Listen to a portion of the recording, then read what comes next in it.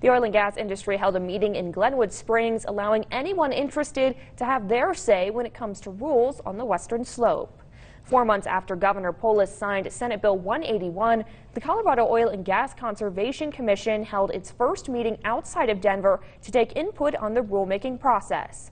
This law asks the commission to prioritize public health, safety, and the environment over the industry and revenue.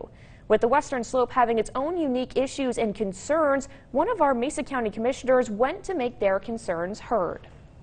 As this commission is going through the rulemaking process, they can really understand that, wait, this is different, and one set of rules may or may not work for the whole entire state.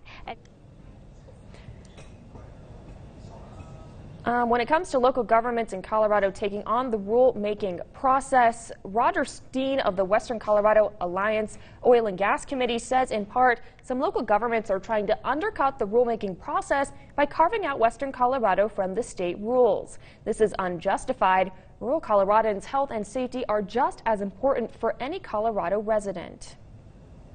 And Senate Bill 181 would set state regulations at a floor level, allowing local governments to increase regulations if they wish. Mesa County, for example, could not lower restrictions on the oil and gas industry below what the state mandates.